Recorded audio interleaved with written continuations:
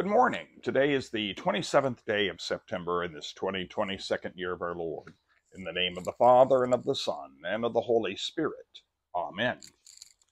Sky is a little overcast this morning. The temperatures are a bit cooler than they have been. I think we're preparing for whatever rain and storm may come from the hurricane that's coming up. We pray for the people of Florida, for Cuba, that have been being inundated with winds and rains that are of hurricane force, and pray their safety and protection. Watch over them, O Lord, and grant them your help and your hope and your peace through the storms of life. A reading today from John's Gospel in the 8th chapter. The Pharisees answered Jesus, "We are descendants of Abraham and have never been in bondage to anyone. How is it that you say you will be made free?" And Jesus answered them, "Truly, truly, I say to you, everyone who commits sin is a slave to sin. The slave does not continue in the house forever. The Son continues forever. So if the Son makes you free, you will be free indeed. I know that you are descendants of Abraham. Yet you seek to kill me, because my words find no place in you. I speak of what I have seen with my Father, and you do what you have heard from your father." They answered him, "Abraham is our father." Jesus said to them, "If you were Abraham's children, you would do what Abraham did. But now you seek to kill me, a man who has told you the truth, which I heard from God. This is not what Abraham did. You do what your father did." And they said to him, "We were not born of fornication. We have one Father, even God." And Jesus said to them, "If God is your Father, you would love me. For I proceed and came forth from God. I came not of my own accord, but he sent me. Why do you not understand what I say? It is because you cannot bear to hear my word. You are of your father the devil, and your will is to do your father's desire. He was a murderer from the beginning, and has nothing to do with the truth, because there is no truth in him. When he lies, he speaks according to his own nature, for he is a liar and the father of lies. But because I tell you the truth, you don't believe me. Which of you convicts me of sin?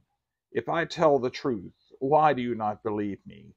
He who is of God hears the words of God. The reason why you do not hear them is that you are not of God."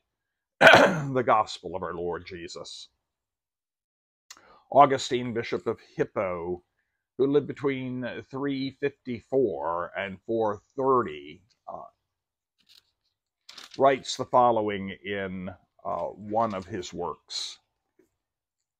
"This part of the human race to which God has promised pardon and a share of his eternal kingdom, can they be restored through the merit of their own works?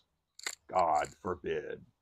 For what good works can a lost man perform, except so far as he has been delivered from perdition? Can they do anything by the free determination of their own will? Again, I say, God forbid.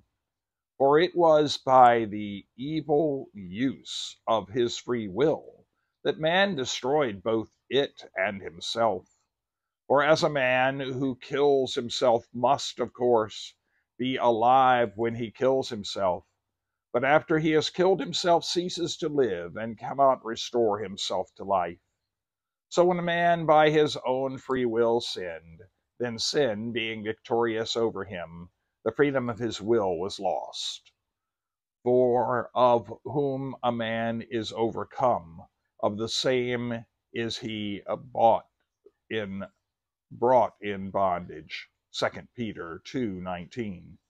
This is the judgment of the Apostle Peter, and as it is certainly true, What kind of liberty, I ask, can the bond slave possess, except when it pleases him to sin?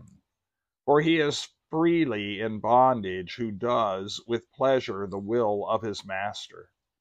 Accordingly, he who is the servant of sin is free to sin. And hence he will not be free to do right until, being freed from sin, he shall begin to be the servant of righteousness. And this is true liberty, for he has pleasure in the righteous deed. It is at the same time a holy bondage, for he is obedient to the will of God.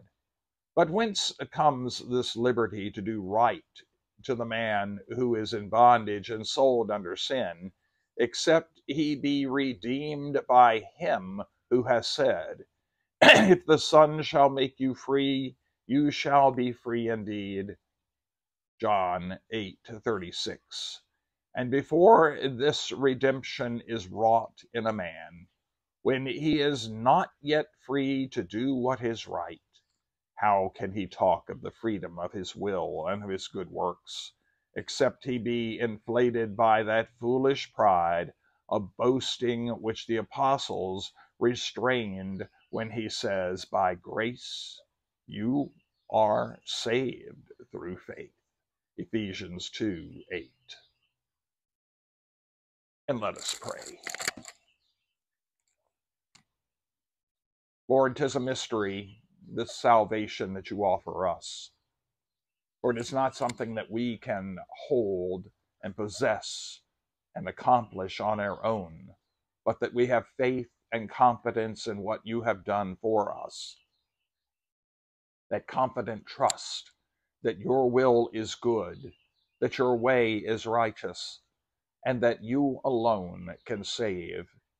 Grant us the freedom from our sin that we so try to overcome by our own actions and by our own choices. We are righteous alone by your good work, the work of your Son, Christ, who gave his life for the sake of humanity's sinfulness, that we might be redeemed from said sin and delivered into your righteous way of life and your kingdom, which is forever. I thank you this day, O Lord, for the gift of salvation and hope that has come through Jesus.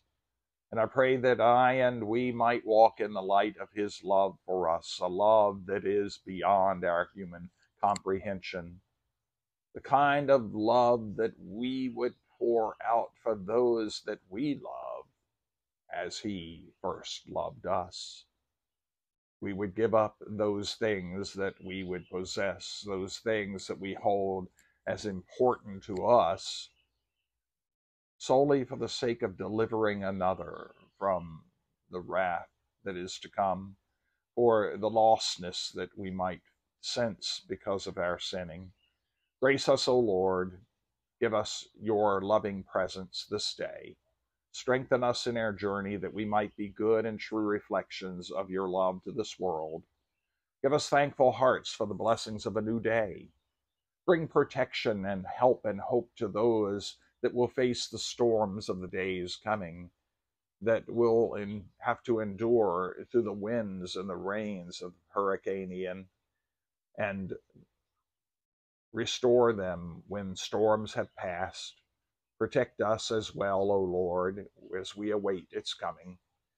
Be of help to those in this world that suffer from drought, from famine, from the lack of food and sustenance. Grant those who live under the terror of war, the people of the Ukraine, that long for peace and the restoration of their land. Grant them that peace. Be of help and hope to those that seek your well-being and health and renewal.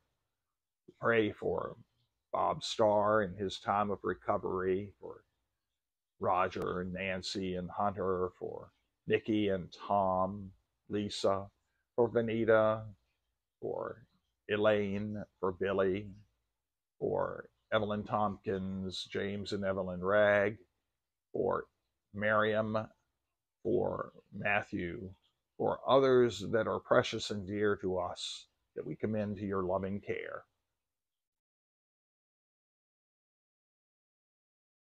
Into your hands, O Lord, we commend all for whom we pray, trusting in your mercy through your Son, Jesus, who taught us to pray, Our Father who art in heaven, hallowed be thy name. Thy kingdom come, thy will be done on earth as it is in heaven. Give us this day our daily bread, and forgive us our trespasses, as we forgive those who trespass against us. And lead us not into temptation, but deliver us from evil. For thine is the kingdom, and the power, and the glory, forever and ever. Amen. The Lord bless you and keep you. The Lord make his face to shine on you, to be gracious to you. The Lord look upon you with favor, and give you his peace. In the name of the Father, and of the Son, and of the Holy Spirit. Amen. Go in peace to love and serve the Lord, this day and forevermore. Amen.